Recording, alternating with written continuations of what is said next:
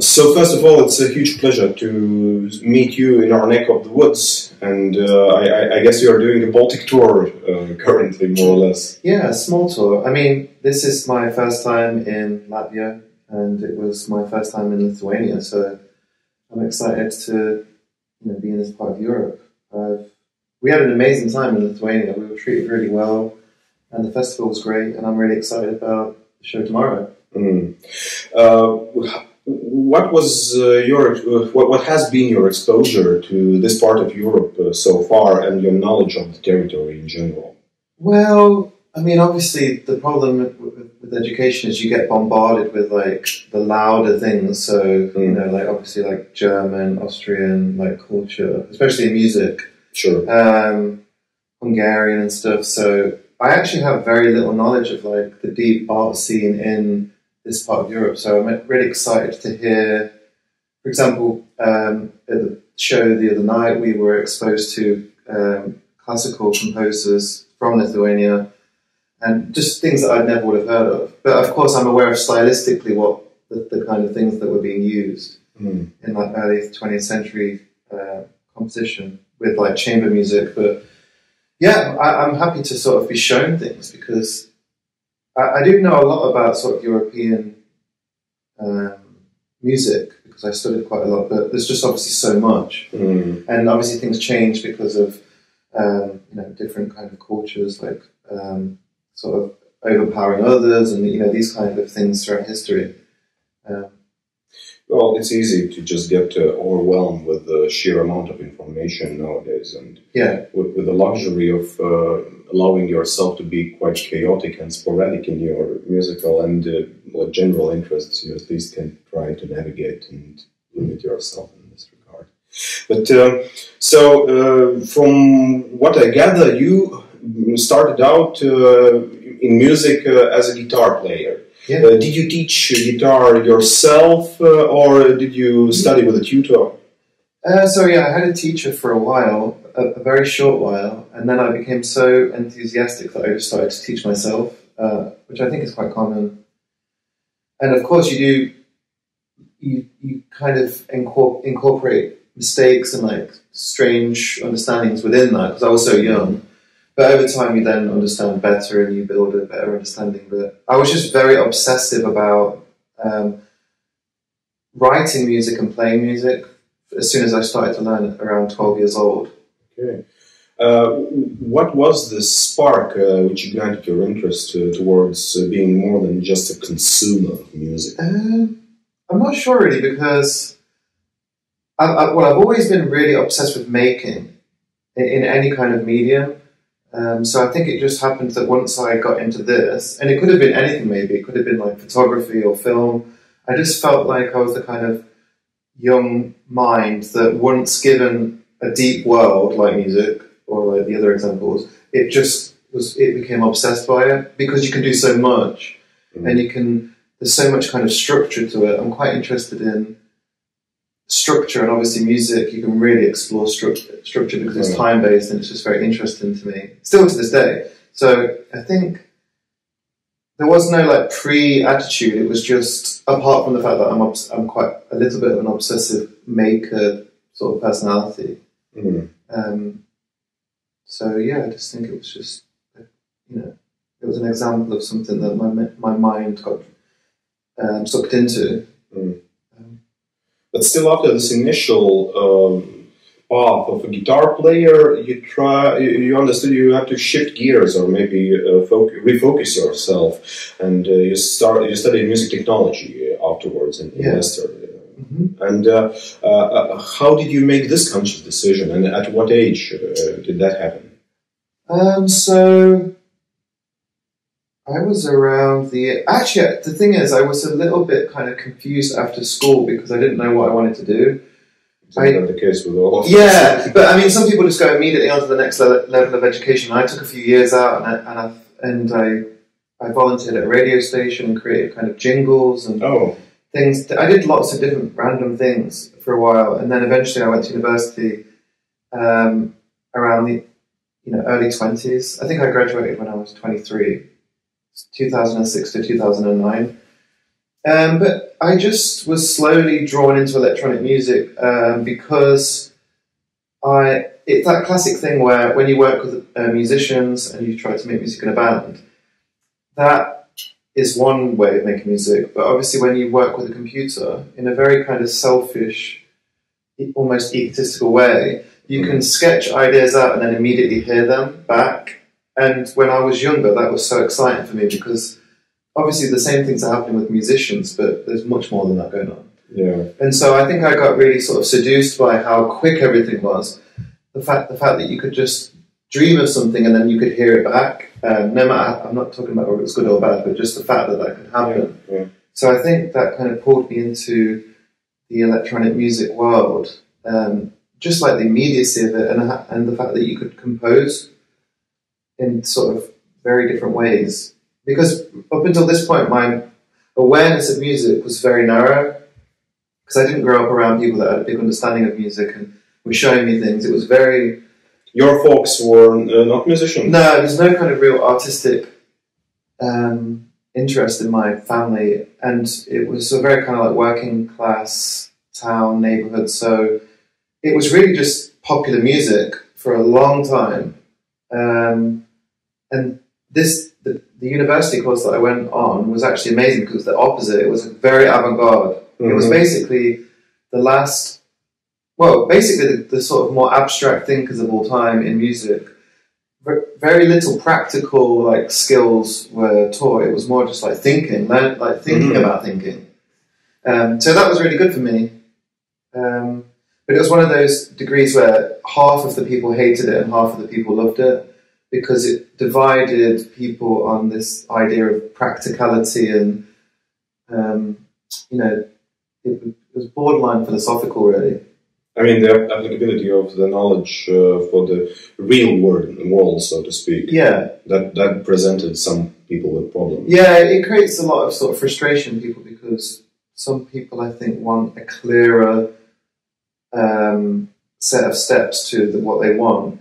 But I was just happy to be exposed to such radical things. So it was great. And because I already had this kind of obsession with music, like popular music in general, it felt really good because it was like the two worlds were coming together. Yeah. Not immediately, but over time you could sort of piece together these two worlds and how they are in conflict but also complement each other, and also obviously they overlap and interject and merge. Yeah, but there's such interesting things going on in these two giant worlds. Mm-hmm.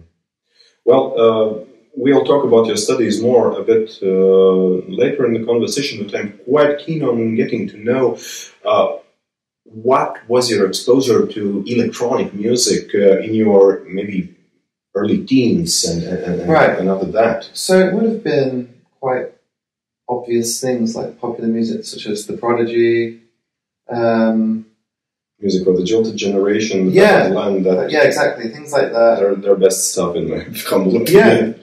Yeah, definitely. Of course, like lots of well-known acts like Chemical Brothers, Daft Punk. So lots of popular music, basically, like big names that did electronic music. Some like sort of techno-y things like Jeff Mills, because there were tapes going around of like sort of mixtapes of sort of like techno DJ sets and things like that.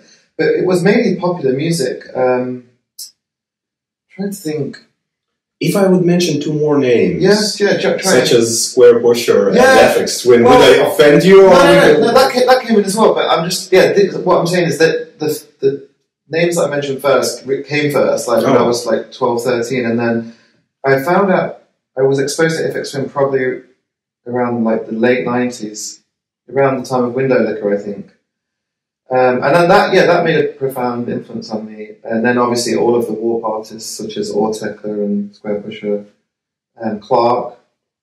But it's difficult for me to understand the timeline, but for a long time it was just popular music, and then it crept in more sort of experimental artists. I became kind of obsessed actually with Aphex Twin, as many people did at that time, I think. But I was still very much only just getting started in trying to produce and make music with sort of non-traditional instruments. But definitely Aphex Twin. Venetian snares and like many, sort of Words of Canada. Yeah, Words of Canada. Just many artists of that sort of like late 90s, early 2000s kind of. Because there was so much creativity then, it felt like. It felt very exciting and things were happening all the time in quite a fresh way. So that was very exciting. And that definitely inspired the record that you mentioned earlier, my first album, I.O. And then from then, obviously, there's lots of things. I was exposed to lots of things through university, and that changed everything. When I am speaking about my exposure to electronic music, not that it matters much in the context of this conversation, we have to keep in mind that Eastern Europe also came a bit late to the party, because apart from certain very keen enthusiasts, the music from the Western Europe reached us with a little delay, let's say some years, especially before the internet generation, which birthed such products as Napster or those more or less streaming services. Before we were like stealing music as crazy through the file sharing programs, etc. So when you enrolled in your university, as you mentioned, 2002 to 2003. No, 6 to 9. 6 to 9. Oh, sorry. 2006 to 2009. But I was also studying other electronic courses earlier than that, like sound engineering. Yeah, but not degree level, but yeah. Well, but you got quite a deep understanding of the processes. Kind of. Yeah. I'm the kind of person that understands a lot through doing.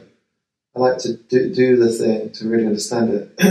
So it's both. If you mention the element of control, maybe in other spheres, being an electronic musician, that's the ultimate level of control. There's the immediacy that you create something and then you can test it right away, how it sounds. Yeah. And also, for the most part, apart from divine intervention, you are the boss. Yeah, it's quite a kind of like a director's role. And also the main star of the show. Yeah, which is obviously good and bad, because it's good because you, from an outsider perspective, you can really get a very hyper-personal piece of art that's made, that's just like a singular vision. Obviously, to some extent, you are using equipment, so you could argue that it's different people, but it's quite a singular, like a writer, when you read a book, a novel, you are really getting a singular vision of the writer. Electronic music, I feel, similar to that, and also you tend to work in isolation, just like a writer classically would. But yeah, obviously the downside of that is that it can become too insular, and it can lack outside inspiration. It can become a little bit too confined, self-contained as well. Yeah, so and obviously some people can do it for small amounts of time, and then they need other things. And some people, I feel like I could write music forever on my own, which sounds kind of crazy, but I like the environment of making with technology, and it just feels like you can just, almost like research and development, you can not try to make music, but you can just explore, and then of course things come to you that should present themselves as like ideas with potential, and then you can start to construct music like structures. But I make all the time, almost like research and development, without the pressure to make songs or pieces of music. And because of that, I feel like it never exhausts itself, because it's quite, there's no pressure, it's just like this open world of like exploration. Mm-hmm. Interesting that you mentioned that there is no pressure, because the current zeitgeist is all about competitiveness, about agility, about being able to do this and that. And in the same time, when one listens to your music, there is this sense of deep immersion into, if in, for example, in the context of one album, that you are going on a journey, that you are exploring, or you are maybe viewing some mega architectural structure from different perspectives, from the outside, from within, etc. If it makes any sense to you. Yeah, that makes sense. I mean, I think it's just because I'm quite obsessive. I tend to explore a lot of things and then distill it. I try to make everything very focused and considered that's released. Even if it's, 3 notes, I might have spent a year asking myself if those 3 notes are justified, and all these kind of things. Because that's another danger of creators of electronic music. With this immediacy comes the maybe desire to overproduce, to do this. Yeah, it's very difficult. I think it's really difficult to make music in the electronic sort of domain. There are many dangers such as that, and also one thing that I think is quite amazing but also problematic about it is you tend to become a designer and you tend to design sounds in the same way that someone might design a typeface, like in typography. But because you're not only are you composing but designing, it's so many different tasks. It doesn't have to be, but people tend to do this. It's very easy to spend a long time constructing something that might not be relevant for the particular composition that you're working on. So I think you always have to have this very overall attitude where you might design an ingredient, like a synth sound, and the functionality of that, but it might be useful in 2 years' time, and you need to know. Well, this is just my opinion, but I think you need to know that. Just be happy that you've made something that you think useful, but it might not be useful now. And this is happening all the time. So you're building up this database of potentials. And of course, in the ideal situation, many things come together in the right time, in the right place. Yeah, but many times they don't. I think 80% of the time things aren't working exactly how I want when I'm making. But I'm aware that that's actually very useful. And I make a note of it in my mind. There must be so many mental notes in your brain. There are, and obviously I forget lots of things, but I think the ones that are quite powerful immediately stick with me, and then I can return to them. But yeah, and of course there are accidents as well. But accidents in the sense you drop your laptop into the bathtub or something. No, just accidents in the sense that you might randomly drag a piece of audio into a composition and something magical happens. Versus if you were to intellectually think of it, you would never probably do it.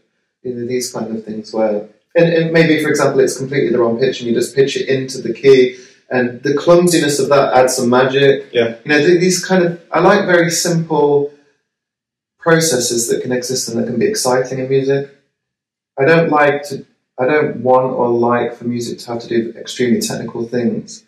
I feel like there's a lot of magic just with unusual combinations of simple things, and just a sort of awareness of where the concentration lies within the music.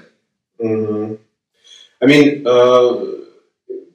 being a classically trained musician, I obviously have encountered this dichotomy or dilemma of rational versus emotional, intellectual versus sensual, although that's an oversimplification in itself. However, this concept of Apollonic versus Dionysic is ever present from the ancient Greece, and I guess even before.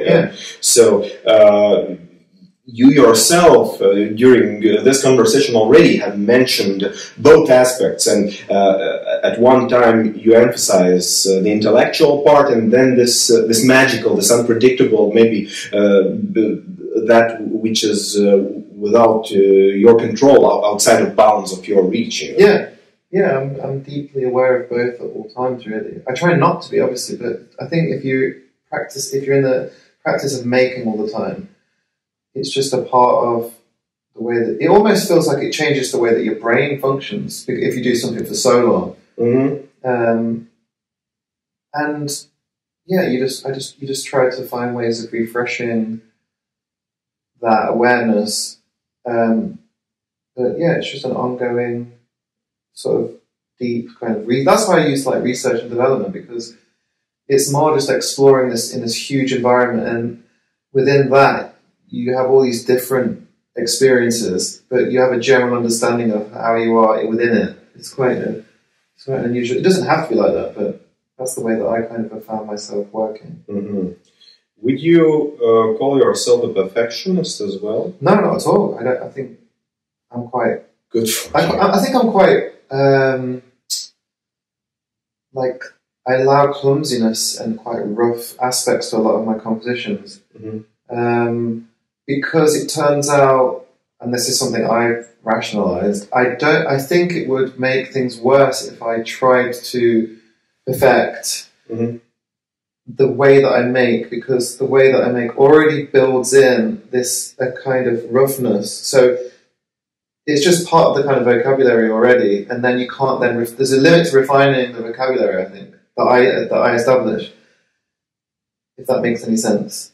It does, but at some point you can choose a different language, and then your vocabulary expands further. Yeah, but what I'm saying is, almost unconsciously, I seem to have a certain vocabulary that keeps coming up again and again and again.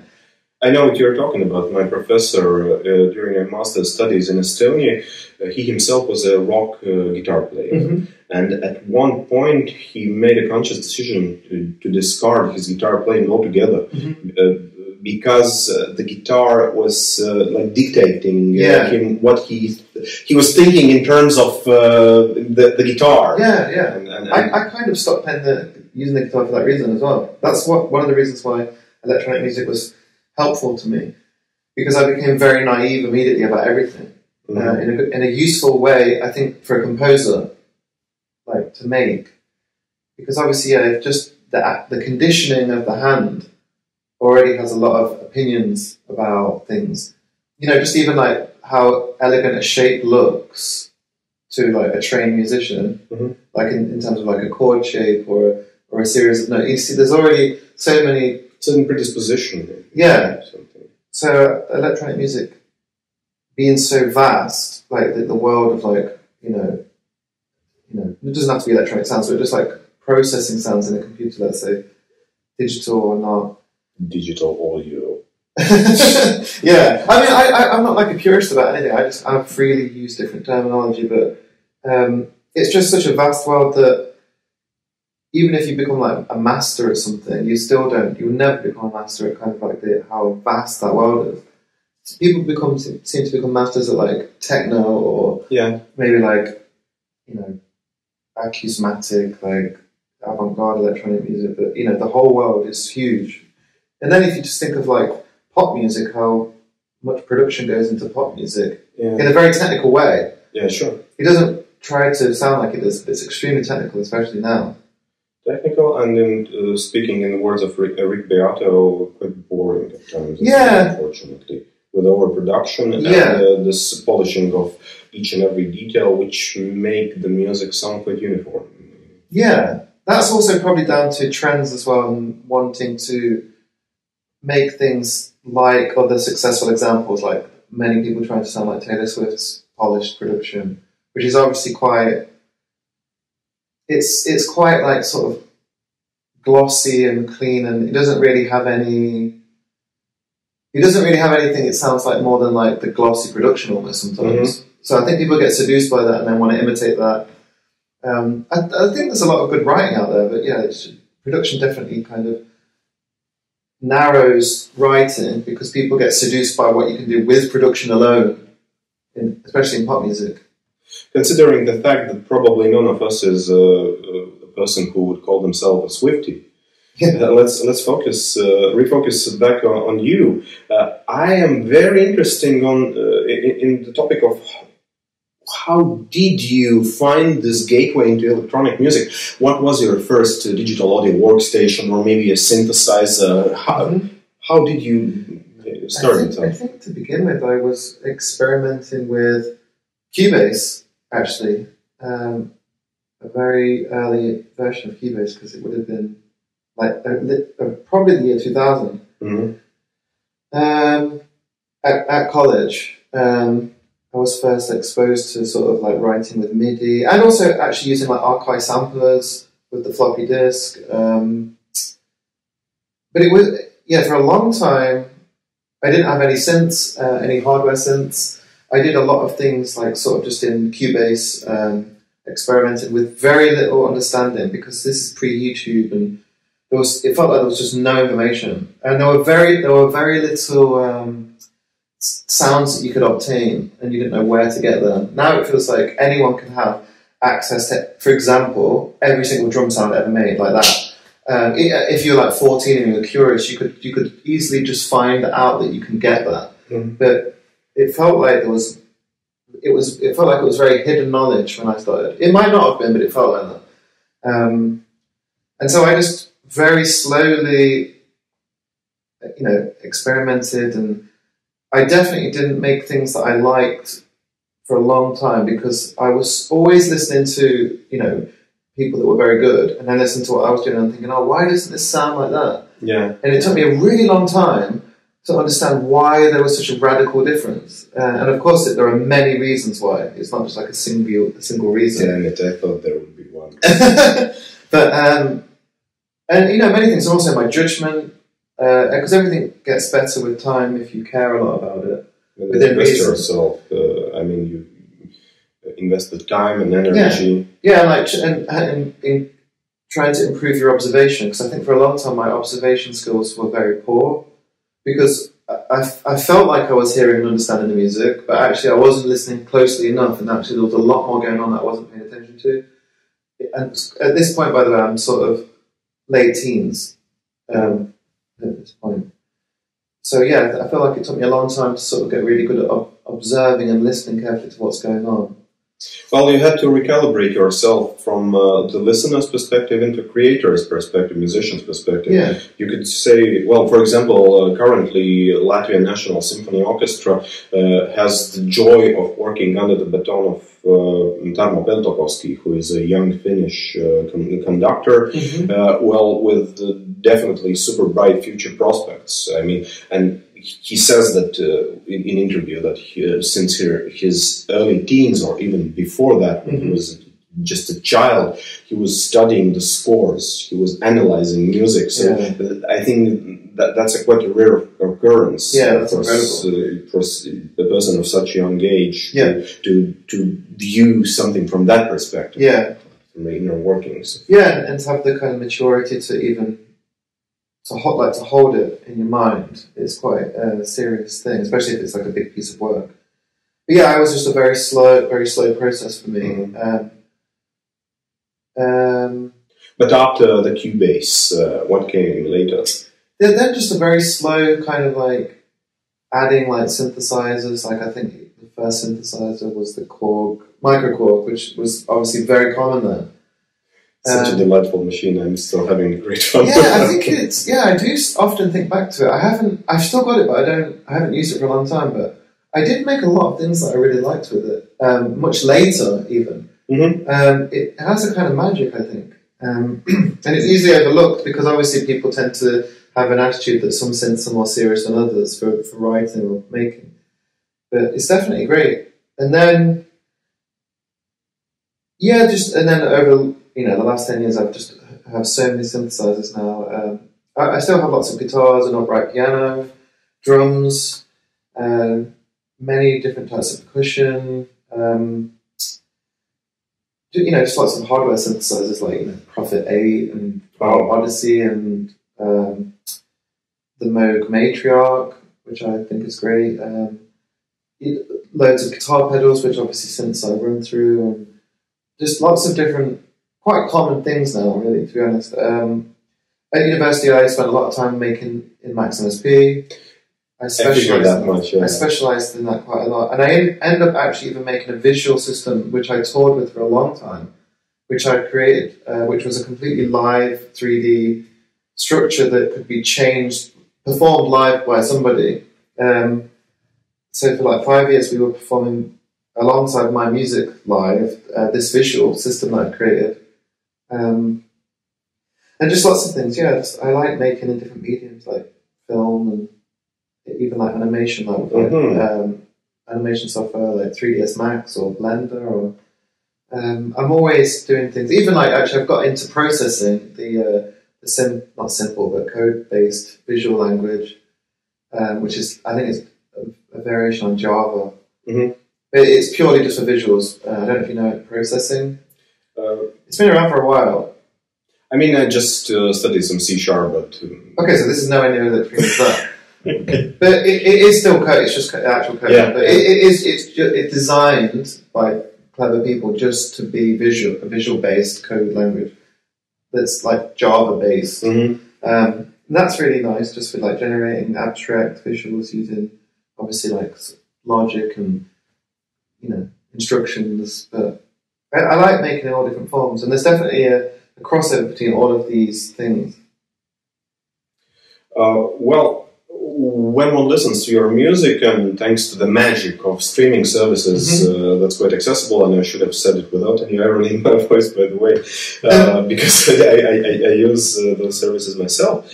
Although you utilize certain amount of samples, well, at least to my ear, you are focusing much more on the synthesized sound. And well, if we mentioned already Boards of Canada, or for example the books, then I think you're quite a different bird from them, because your music in this sense is synth-based. If you mention Maximus P and then all those timbres which evolve from your conscious thought, and maybe from this initial digital signal, which then you manipulate via your knowledge and your enticement with architectural and musical structures. But maybe something has escaped my mind, and I'm really very far off with this description. No, I'm quite synth focused, because I'm quite like melodic and harmonic focused, and so drums have often been in the background of the focus of the music. Because I like, and this might be to do with growing up with popular music, and popular music always is very chord and melodic based. It's always been a part of my even if I don't want to, I always end up writing quite chordal melodic works in all different styles, but it just seems to be a big part of it. And of course, with synthesizers, you can design, and that's why I mentioned the word design earlier, you can design an instrument to some extent, and you can design different functionality. You know, some can be very delicate and thin, and some can be very, you know, extremely heavy and like take up a lot of space, and you know, all these different kind of things. Basically, like the orchestra, really. You know, you might design a synthesized sound that behaves like a flute section in an orchestra, or you might design synths that behave like cellos. I'm not thinking like this, but it is kind of going on unconsciously. And also synths that do not sound anything like the traditional. Yeah, not sound like, but what I mean is they might have the same functionality in the composition. Yeah. They might sound very different, but then actually when you think about it, they're achieving a similar behavior in the music. You know, to add air to something like flutes might, or to add like, you know, a busyness like that's very thin, that's you know, background, foreground kind of ideas. By the way, do you listen to orchestral music at all? Yeah, I used to listen to a lot, yeah. I haven't for a while, but it's definitely an influence in my writing. Especially just the simple idea of tension and resolve is one of the main things that I think is going on in my music. In that, for example, other electronic music might, when you're in the moment, you might enjoy being in the moment, and there's no sense that it needs to resolve somewhere in the future. I think I always write electronic music that has something that needs to be resolved into the future. So there's often, it could be very subtle or quite strong tension, in the same way that obviously a lot of classical music throughout history is kind of explored, you know, like departure and return. Of course. But that's a big part of my music, and I think that's one of the reasons why it sometimes stands out quite a lot amongst like techno. Although techno is doing it in the same way as well, but with mainly rhythm, I think. You know, rhythmic tension and then rhythmic resolve. But I like, it's more sort of for me like chord, melodic tension and a resolve. Yeah, textural and dynamic in cohesion. But again, like the orchestra, like, you know, different textures and different ways of exploring tension and resolve. Well, yeah. Do you have you formulated a certain system, or maybe a language, if you will, of musical gestures? If we go back to Baroque era and like Joseph Handel or Johann Sebastian Bach. They both are like quite typical for their time, but from our viewpoint, very peculiar creators of musical meaning. If one understands how to interpret that, so in your music, would you say that you are utilizing certain gestures or systems of gestures? Even? Yeah, I think I tend to still love like obvious things, such as the degrees of intervals and how some are obviously. Some feel more resolved, and there is a stretching that exists between notes, and just always being conscious of, maintaining tension, and then knowing when to release it, and just like suspensions. Like, I mean, to be honest, my music probably Bach seems to like do that so frequently. I think I do it much. Like on a more glacial scale, like Mahler or something, like where it takes a long time for something to resolve. Instead of like, it feels like Bach's doing it all the time in very intricate ways. Although that could be the fractal theory as well. The micro level yet on macro level. It's still both. But I think I like maybe, more sort of 20th century, even sort of classical music. But I mean, definitely like Mahler, and I like dramatic and like emotional kind of, and swelling as well, like the kind of like swelling that happens in like the era of Mahler, which is the kind of romantic, like dynamic sort of like, almost sounds a little bit drunk. I like this kind of sensation, that happens in like the Fifth Symphony. I feel like I do things like that with like the dynamics of synthesizers. So I might like have a huge chord, and then just with like the articulation of volume, allow it to kind of do this, which I think is a thing that a lot of people overlook. Just simply like having different ingredients fluctuate dramatically with volume, which is it's like fundamental, but it's very easy to not do that.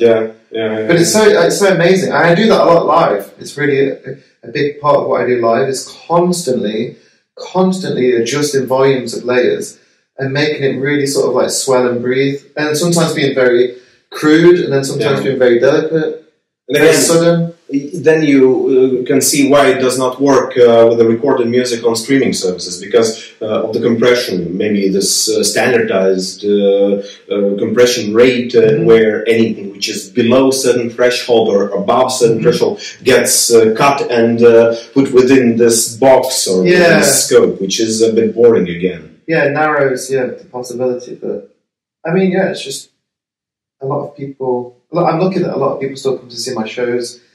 And I think they're excited by that kind of a performance, especially because it just, like I say, there tends to be more of an abstract avant-garde electronic music or a very club-based electronic music. And there's a lot of creative space between these two worlds. Of course. But you don't witness it very often, actually, it feels like.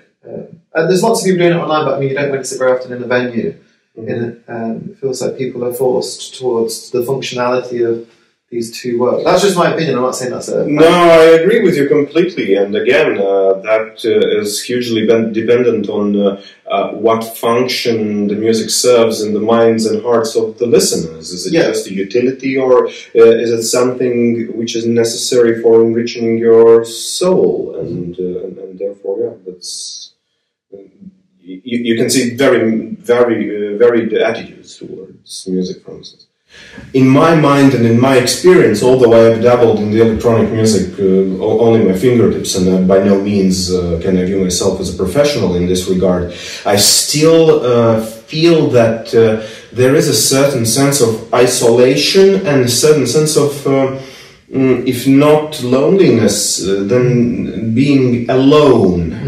And therefore, I'm quite curious, what role does a listener play in your musician's life and in your perception? Because it's easy to just get lost. If you mention microchord, just put one techno preset on and you have a party for yourself for hours. However, at a certain point you become, or you might feel that something is lacking, and there is this thing called the exchange of energy, and getting this feedback, this hugely important thing, not within YouTube comments or emails, but the energy of the listener. How big of a role does it play for you? Yeah, quite a big one, I think. I've always wanted to share ideas that I feel are worth sharing, and I want it to be like a conversation to some extent. I don't like the idea of making something and keeping it just for myself. So and I'm a big fan of just art being shared and seen by anyone, and but all makers sharing their art, really. I almost view people not sharing their art in a slightly negative way. Like, regardless of how good it is or how good they think it is, I feel like it's a natural part of making is to share it, or just to allow it to be witnessed. I'm not talking about how people value it, but it's a quite natural part of it for me. And obviously, when I perform live, it's a very concrete version of that, because we all witness in the room the same thing. And that actually inspires the making a lot as well. I feel like a lot of my understanding of choice making is informed by performing live and witnessing how things change, the functionality changes. Lots of things change live. Like, the most simple thing can sound very profound live to me, and the opposite is true. Things that I thought were very interesting can become very flat and lifeless in a venue. So I'm always interested in how I'm learning things about my own understanding. And obviously everything's shifting as well. Nothing is set in stone. My understanding and my taste is shifting all the time. But it's trying to... I feel like if you put music into a space with other people, you increase the chances of understanding it better. But it's obviously very turbulent and painful. It is indeed. As you probably know. I mean, there is a certain aspect of vulnerability in putting yourself in front of all those listeners. Yeah. Do you shy away from being vulnerable, or do you embrace it or encourage it? Yeah, your own vulnerability. I've gotten more confident as I've gotten older in the last sort of 5 years, but definitely the first 10 years of performing, I used to find it very difficult. But mainly because I feel like, and this goes back to a question earlier about making music on your own and maybe a loneliness that exists within that process, it felt like performing live was a misrepresentation of what it actually was, and it felt like everything was not sincere. It took me a long time to make being in a live space performing to feel like a sincere representation of what I am as a maker.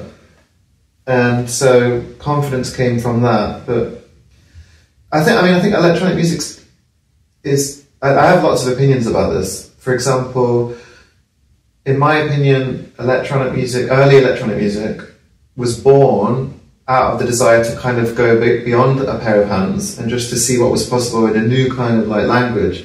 And then there's this tension because people then want to bring it back to the hands again, because performance has mainly been seen through humans using their body. So it feels like it was born out of this like deep desire to go elsewhere, but then it's like, no, but now bring it back in a way that can be digested. And there's this tension. And so, there's many different ways to approach that. For example, Ortec are just performing pitch black in just darkness. And so then you're focusing on what their minds have achieved with the sonic palette. And that feels more like what the early Stockhouse and people even before, like Edgar Varese. It feels more to do with what they would... I'm just guessing, obviously I don't know, but... they could not say that it's not true, so... It feels more in line with where electronic music was... where it wanted to go to some extent. And so I have this tension in me about... a lot of the time when I'm making, I feel like I'm making almost like a composer, like in classical music, and it turns out that I'm using these ingredients. So performing live can feel very problematic because it can just feel like you're doing things that aren't actually part of the integrity of what you do. But these actually recently, I feel like I'm starting to be almost perform like a conductor. When I mentioned, for example, just constantly changing level, as a conductor obviously would, like emphasizing things, de-emphasizing things constantly, and that's just one aspect. But that's huge. That's an integral aspect. Yeah. But so just naturally, I improvise a lot as a player. But a lot of what I'm doing almost feels like a conductor with groups of groups of like sound, like, and just being playful with the set of ingredients that I've got. So it's kind of getting older, having better judgment and feeling more confident, but also paying attention to the fact that how do I want to represent my music in a way that feels more relevant to my music. Because anyone can do anything, but I like things to actually feel like they are like sincere, like if that makes sense. Which is a problematic word in a way for electronic music, in my mind. Just because I feel like even to this day, 2024, people witnessing somebody perform electronic music with a laptop or it doesn't matter what it is, versus seeing somebody with a guitar. Yeah. Even though the synthesizer predates the electronic guitar, I feel like there's a natural prejudice in people's minds of all types. Yes. That I don't know. The latter is just not a real musician, and indeed a performance. I think the word performance isn't like attributed sometimes, and I don't have a hard opinion about this. I'm just aware that there are these tensions because I experience them, and it's just interesting because the funny thing is electronic music's so dominant now, but still it feels like there is still a tension with pure electronic music. So for example, and that's already a dangerous word, but what I mean is so no one's singing, and maybe it's all the sounds are made, for example, within a computer, which is kind of everywhere, but still if you were to have somebody perform, I don't know, maybe I'm wrong about this, I'm just trying to think. Maybe times have changed, but because obviously dance music is often, kind of what I'm describing, but I think I'm again talking about music that doesn't have the functionality of dance music, but is electronic. I think people still have some kind of distance from that, like an internal distance. Well, you have mentioned multiple genres as well as I have, techno, drum and bass, ambient, and etc. But where there is this distinction of this umbrella term electronic dance music, I would much prefer another term, intellectual dance music, IDM, not EDM. And although one might argue that it's definitely possible to dance to your music, but your music does not seem like that of the sort of being in the background, being just an addition to a certain interior or a situation. It definitely merits deep listening and involvement with the processuality of your music. Because again, with your attention to detail and with your architectonic way of thinking, it's definitely valuable for the listener to go along for the ride, and probably that's one of the reasons why, for example, I appreciate what you are doing and many others. Yeah. I don't think I make dance music. I think there are some ingredients that are in common, but for the most part, I think my music is kind of song based. Like the structures are quite sort of like a songwriter's perspective, and there are some kind of classical kind of qualities going on. Like symphonic, like orchestral. Yes. But it's very much just it's all about the writing for me to some extent, and obviously the design of sounds as well. But definitely, like I do want the music to be. I feel like it should have a certain intensity to draw the listener in, and this is good and bad because there have been times when I've played alongside techno artist and I've refreshed the whole night. Because I choose to make differently. And then obviously there are times when people just want the functionality, I might actually be too problematic, too disruptive. Yes. Within my music, I like to have disruption. Exactly.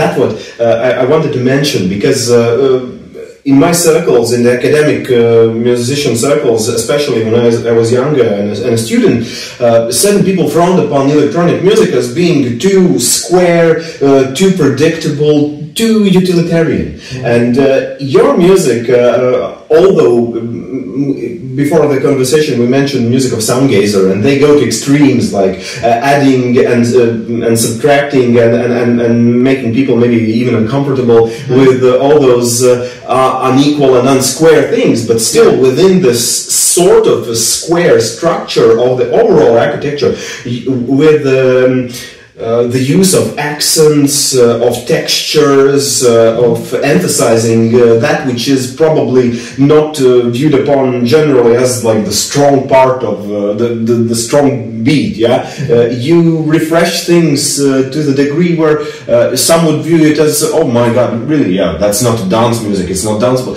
but it's very intellectually stimulating and also emotionally sincere, just like you mentioned before.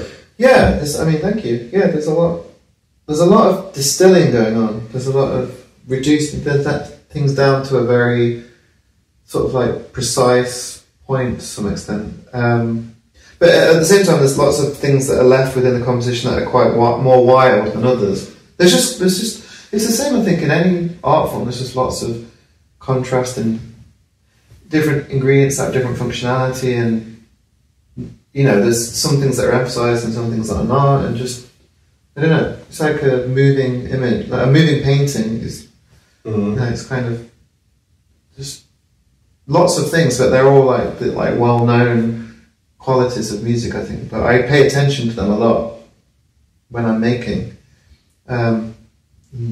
Obviously then you end up with like a very specific version of everything, like even if it's just a single note, it might just a single note, like in the background, that maybe just it might be adding a little bit of tension, but it might be very specific, like the tone of it, and maybe how heavy it is, how set back it is, granular, or how thin. Just all these different aspects, and maybe that's contrasted with something extremely dry and close, and so already just those two ingredients have, even if the listener doesn't want to, the brain is probably acknowledging that there's this distance, all these kind of like neither music becomes three-dimensional, or let's say multi-dimensional. You can not just view it from A to Z, like linearly, and not vertically. No, the background and foreground. It makes sense when you mentioned the visual aspect of your creativity, because the cinematographic aspect of that requires understanding the interaction of background, foreground, middle ground, all those aspects. There's a lot of similarity. I'm just thinking about opacity. I think of sound sometimes in terms of opacity. Like, is it like a faint, ghostly version on top of something else, or is it extremely like opaque and you can, I like the idea of like visibility of ingredients. And also that's achieved obviously through volume as well, like just dynamics, just things coming and going out of composition.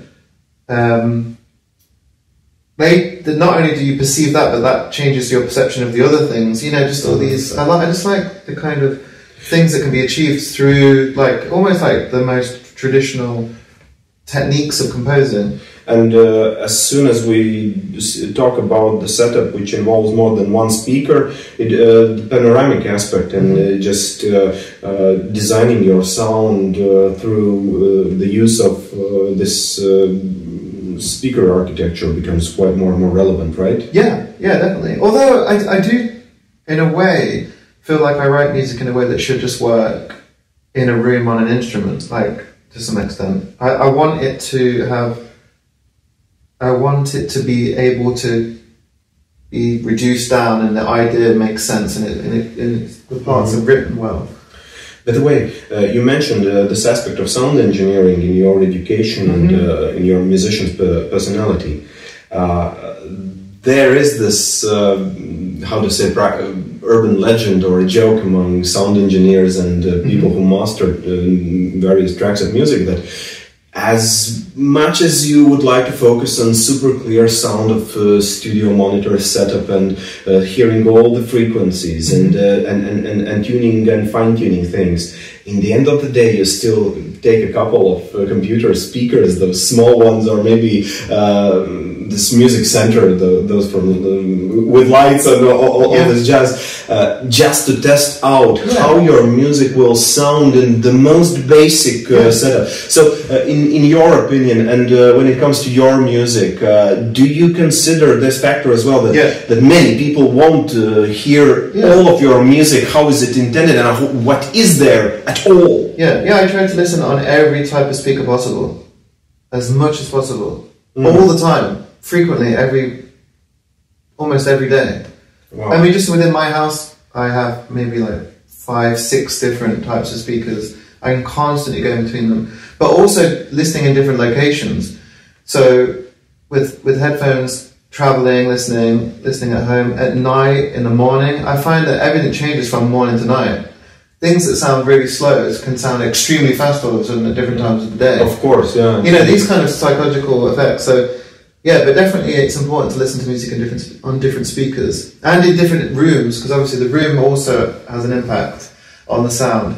And yeah, you just try to create an average in your mind as to what is going on. But sound is like a kind of a problematic thing in that way, that it is forever changing. So I think that, you know, there's good judgment, but there's also there's just trying to find the better average of things. I'm sure that the same is true for like orchestral level, that, you know, maybe there are rooms in the world for even like the best orchestral rooms in the world. Maybe there's only 5 that are really loved, and like some are even at a high level, some are more problematic because of the way that the orchestra sounds in the space. Of course, the shape of the concert hall. Yeah, and when it's really full, like the effect that has. Yes. What is the interior materials? Yeah. Is it tapestry or is it wood or whatever? Yeah, and maybe even the time of year, like, you know. Maybe. How damp or dry the room is. The humidity level definitely also plays. Yeah, sure. Again, because I'm curious, do tell what type of studio monitors and sound systems do you have? And if you mention headphones, do you use active noise cancelling, or are you not a fan of that? I have those as well, but I've been using the OLLO ones. I don't know if you know those. They're very revealing and kind of transparent. That's the word that's used all the time, obviously. I've been using focal speakers for a long time, and many different speakers really. The head speakers as well, HEDD, German. Yes. But as I say, I go through different. PMC as well. I have PMC hi-fi speakers, so just different types of speakers as well for different kind of. For different consumers, that's good as well, because they all sound different anyway, but on top of that, they're different because they're designed for different people. But yeah, different headphones, including the most basic Apple, cord headphones. The new Apple, noise cancelling ones. Just many different types. Also, obviously, just on computers, just listening out of the computer itself, the speakers that are built into the computer. Like on an iMac, for example, or a laptop. Although your mileage might vary greatly, MacBook speakers are one of the top of the class, and some of the Windows laptop speakers suck. Yeah, the new MacBook Pro speakers sound incredible, really. What's the engineering behind it?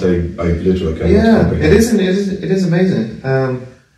But yeah, so I don't know. Yeah, definitely. Would you consider yourself an audiophile?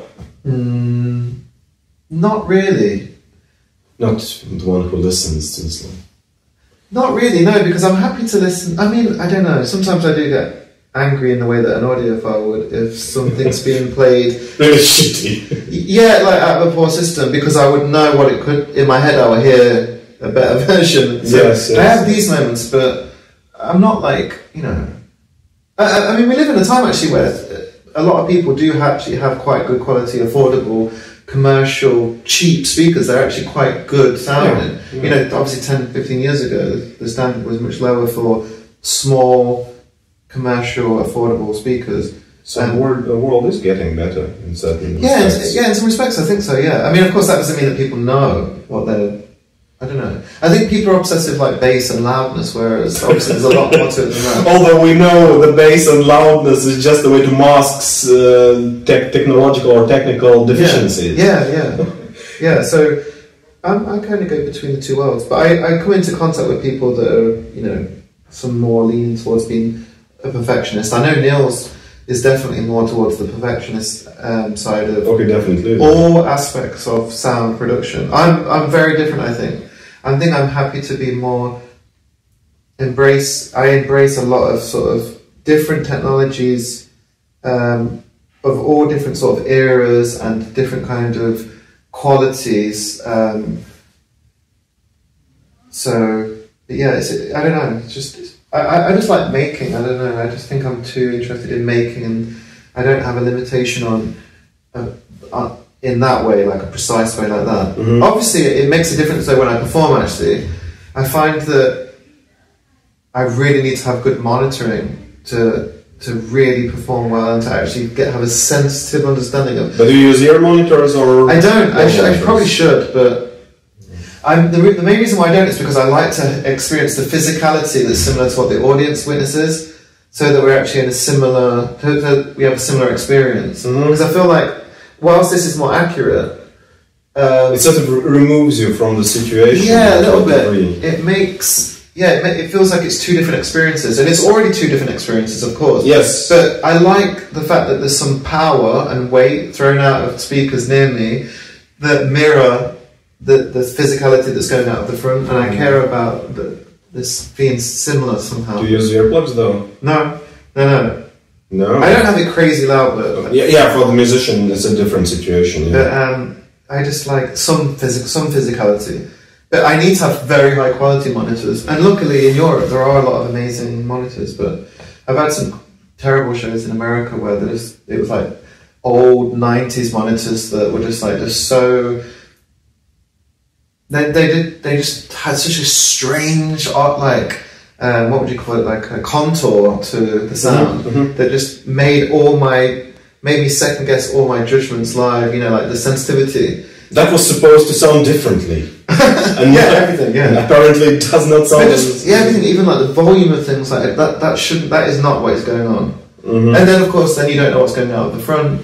But so I am quite more towards audiophile when it comes to performing, but especially like my listening on stage, so that I can actually do a better job as well, so that I can be more precise if I want to be precise. Do you? I think you. Well, I want to be able to, if I want to, like in a moment, and know that what it will do roughly before I do it. You know, for example, if you just bring in like a bit of improvisation very loud, but know how far to go and know what that will sound like and what that will feel like. With terrible monitoring, you have no understanding. I don't think you have any understanding, because you'll get a version, but it's like, who knows, to me and to the audience. But with good monitoring, you will understand even before you get there. And you know, it's just very like intricate things, but yeah, it's important, I think. Obviously, it's that everyone knows as well that good monitoring gets a better performance out of everyone. That's obviously the same as a good room as well. Like for like a chamber or a quartet, a room that gives enough feedback, you know, enough reverb, so that they can hear themselves just enough, so that it reinforces the playing. Versus if it was like 100% dry, it's too dead, and if it's too much, it's nightmarish for the musicians. And it needs to be in between a sweet spot of like a little bit of reflection, the right kind of reflection. Yes. But it's the same. I need the right kind of like reflection, really, to make accurate choices.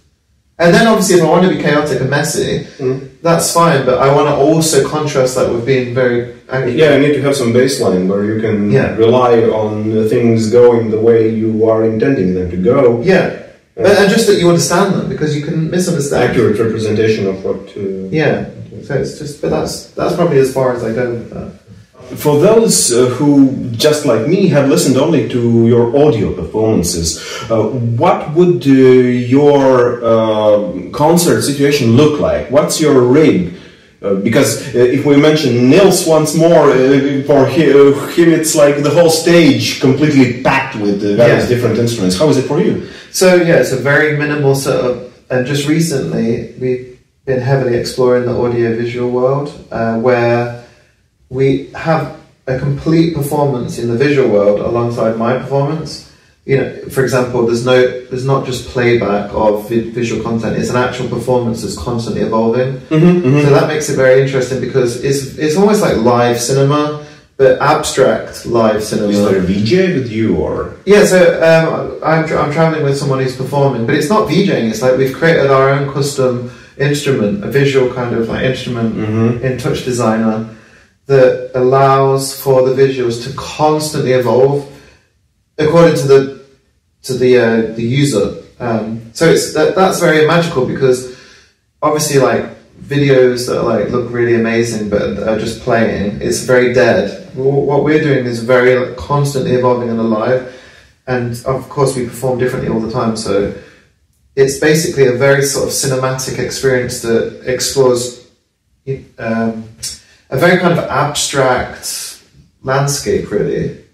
And my music covers a very big spectrum from, you know, very delicate and intimate and soft to very physical and heavy and, you know, just many things.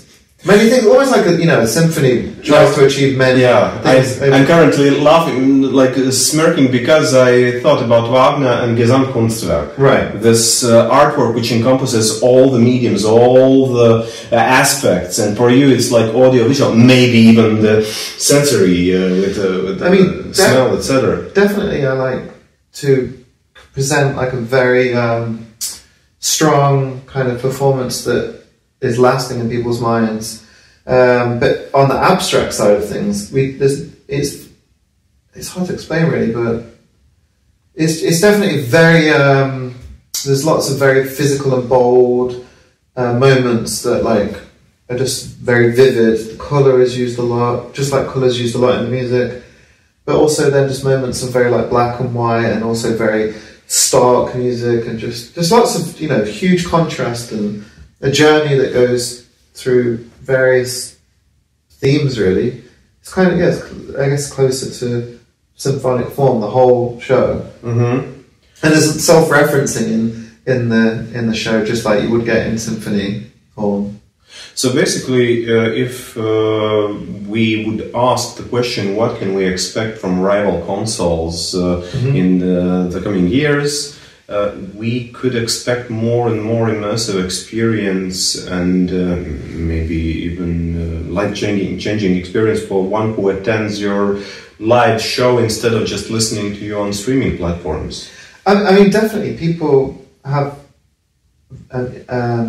very dramatic experiences when they see me live, because I'm lucky that they come and tell me, such things. But yeah, I think my music's quite charged with emotion, so I think that always is very important to witness in a live space, because people completely underestimate how physical and powerful it is in a space to witness that. And so that's why I think they're quite shocked when they do, because listening at home really is quite a reduced listening experience. I think so. There's something about the chaos, and like also even the fact that you're listening to it at night, which it often is. All these small things actually play a big part in everything. And the fact that you're listening alongside other people that are probably like-minded. There's a lot of drama in the music that I think people.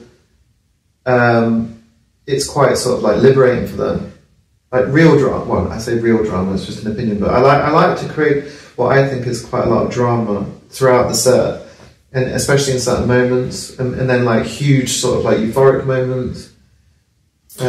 Tension and release. Yeah, tension and release in a myriad of ways. That is what I'm trying to do, really. I mean, because I want that from music a lot of the time. I like to be pulled in directions and then to be released into something else. So I've always been trying to do it. with my music. And of course, the live show is like the most heightened version of that.